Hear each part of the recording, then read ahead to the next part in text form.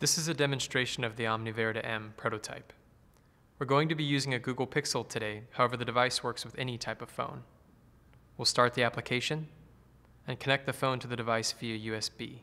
Once plugged in, we have visual confirmation on both the device and the phone that the connection was successful.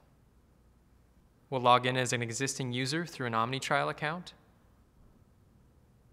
confirm our profile information is correct, proceed with a test, confirm our drug is correct, and then proceed to load the cartridge. We'll insert our finger prick blood sample into the cartridge, and you'll notice that it wicks automatically onto the chip.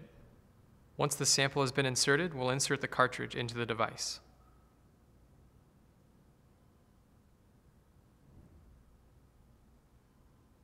And place our phone over the optics of the device to see the chip surface.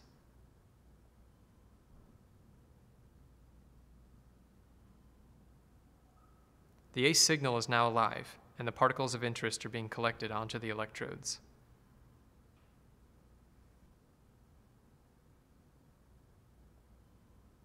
This is a zoomed-in image of the chip surface, showing the collection of the particles of interest onto the electrodes.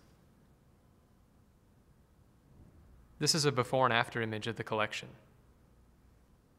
The image is uploaded for analysis, and our algorithm returns the quantified score. And your test is complete.